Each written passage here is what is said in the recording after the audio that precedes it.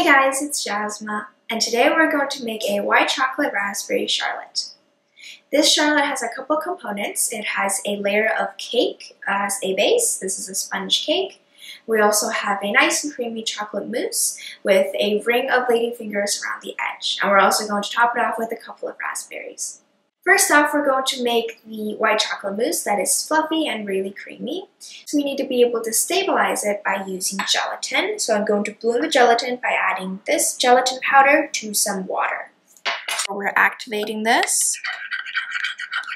So just stir the gelatin in until there are no more clumps and just leave it for it to set.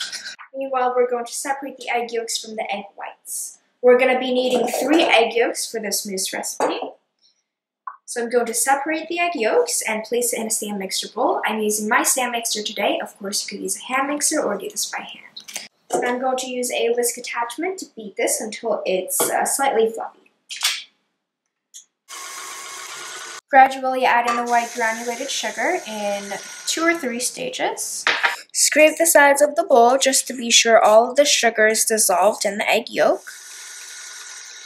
Once the egg yolks are a little pale in color and really fluffy, we could just leave this and we're going to move over to the stove.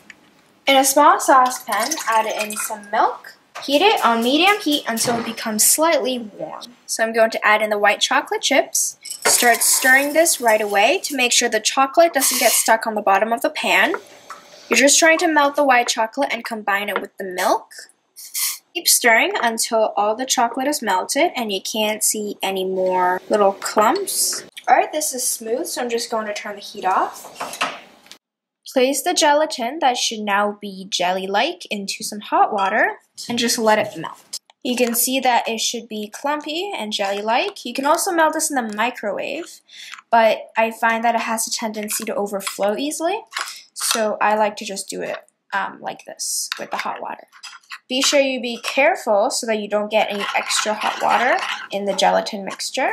Back to the stove, you want to turn the heat to medium once again. Make sure the mixture is still warm, and to that we're going to add in the melted gelatin. Keep stirring this so that you're not scorching the bottom of the pot. As soon as the mixture starts to bubble, take it immediately off the heat. And pour it into something like a measuring cup or anything with a pouring spigot. Be sure you do not overheat this mixture or it will curdle and separate and become all weird and clumpy. Now back to the mixer, turn this up to medium. And slowly pour in the hot mixture. Mix this on medium speed until it starts to cool down.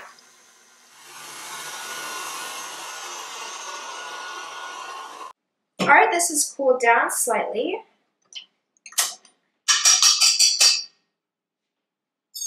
So next I'm just going to pass this through a sieve just to make sure there are no lumps into a bowl. Now try to find a bowl that's quite shallow so that it takes less time to chill. I'm going to cover this with plastic wrap. Make sure the plastic wrap is actually touching the surface of this. Now I'm going to place this into the fridge for it to chill for about an hour or so. It might take a little bit longer than that.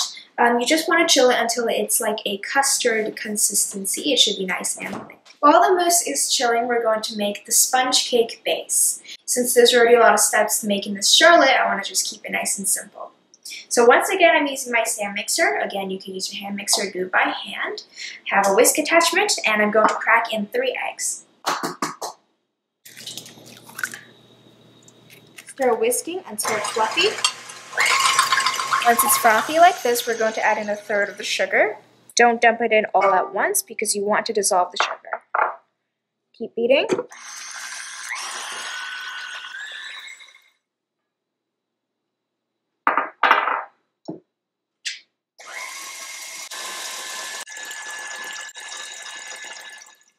Add in the last stage of sugar.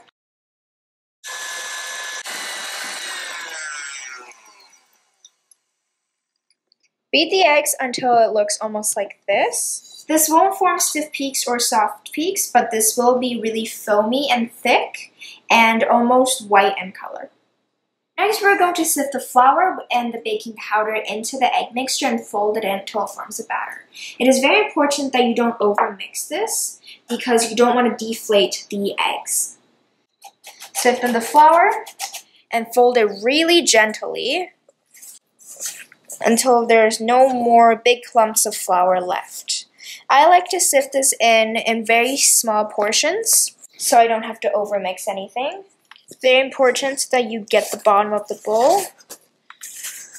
Don't want clumps of flour.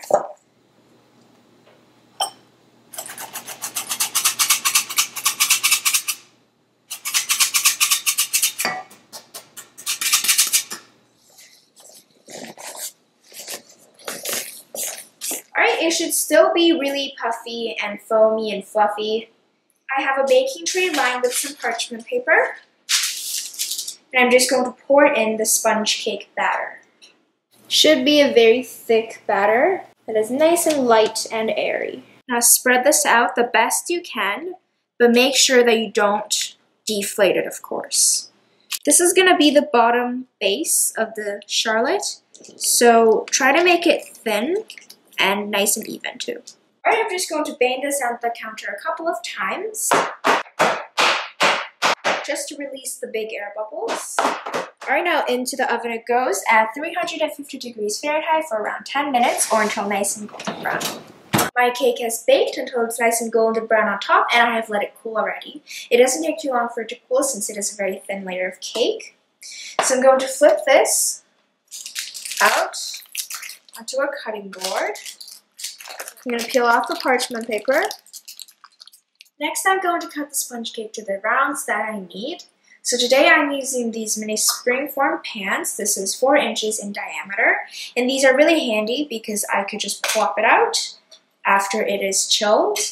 If you don't have these, you can also use these mousse ring molds. You'll have to keep it on its base and you'll need a lot of these. So I chose to use these springform pans. And I couldn't find a cookie cutter that was the same size as that, so I made a little template that would perfectly fit into the ring molds. So I'm going to use that as a guide to cut out my cake rounds.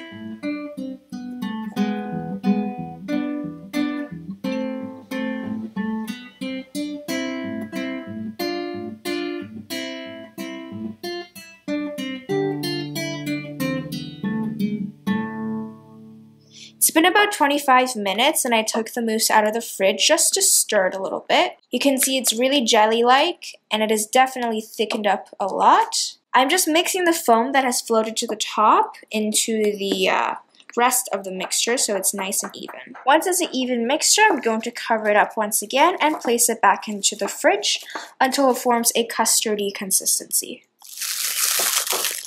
The mousse has chilled. You can see it is really thick now.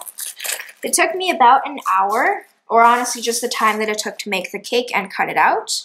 And you can see it's almost like an extremely thick pudding. Alright, this is smooth again, so now we can start to whip the cream.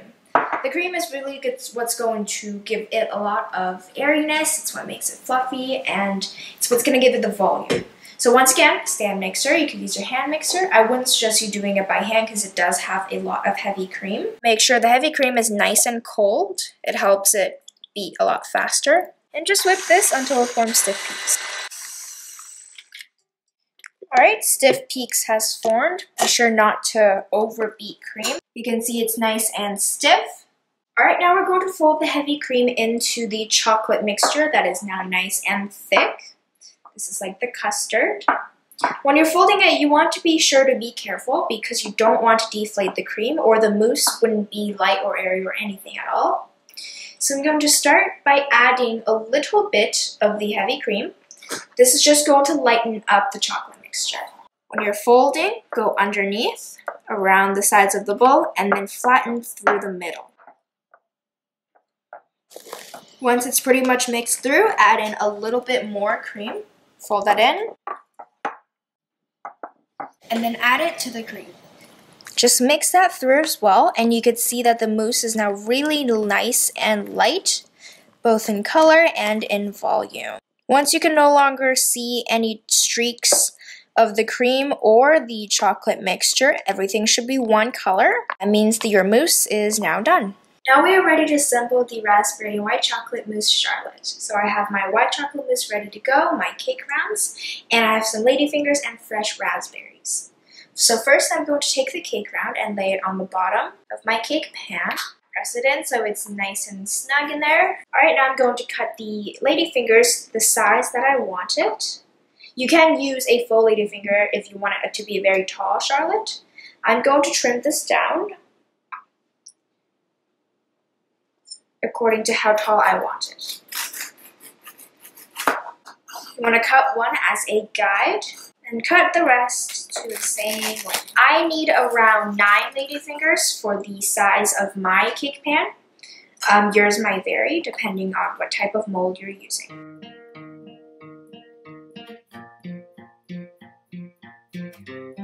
I had to trim a little bit of my ladyfinger for it to fit all in the mold. Press it all on the sides of the pan. Make sure it's nice and stable so it wouldn't move around. Now we can fill it up. Take a spoonful of the white chocolate mousse. Place it into the center. You can also fill a piping bag full of the mousse and pipe it. It would be neater, but this also works. Just going to spread it out with a smaller spoon all the way to the sides. Throw on a layer of raspberries. And now we're going to top it off with some more chocolate mousse. Cover that all the way. And don't fill this all the way to the top. You want to leave a little bit of space so that we can decorate it later on. Now we're going to do the same with the rest of it. Alright, I have finished 3 of my charlottes, so now I'm going to place these into the fridge for it to chill so that the mousse could set for at least 6 hours or overnight, which is the best. The mousse is now chilled, so I'm going to work on some chocolate decorations. Now, of course, this is optional, but it does make an extra touch and make it extra pretty. So first off, I melted some white chocolate candy melts. This way I don't have to temper the white chocolate. And then I spread it onto a piece of parchment paper. You want to spread it nice and thin and evenly. And then as it starts to set just a little bit, I'm going to use a knife, a toothpick, or anything that has a sharp tip to cut out some shapes in the white chocolate. Then I'm going to place the parchment paper into a cup. This way, as the chocolate sets, it forms a curved shape. Once the chocolate has hardened, take it out of the cup, peel it off of the parchment paper, and you have some very pretty decorations.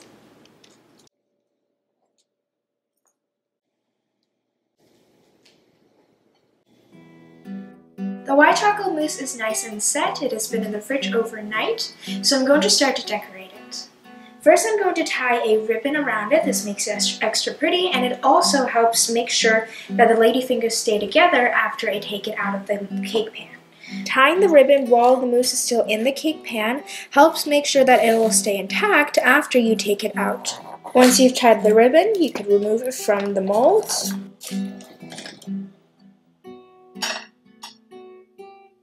Next, I'm going to decorate it with some fresh raspberries and arrange the chocolate decorations. That's how you make these raspberry and white chocolate mousse charlottes. You can see these are very fancy. They are technically a restaurant quality dessert, and it would be absolutely perfect for Valentine's Day, which is coming up soon. But you can eat this for any occasion. The white chocolate mousse is really creamy and sweet, and it pairs perfectly with the raspberries because the raspberries are somewhat sour, so it gives it a really nice balance in flavor. I really hope you could try this out. It does take a little bit of time to make, but the outcome is definitely worth it. Thanks for watching, and see you guys next time.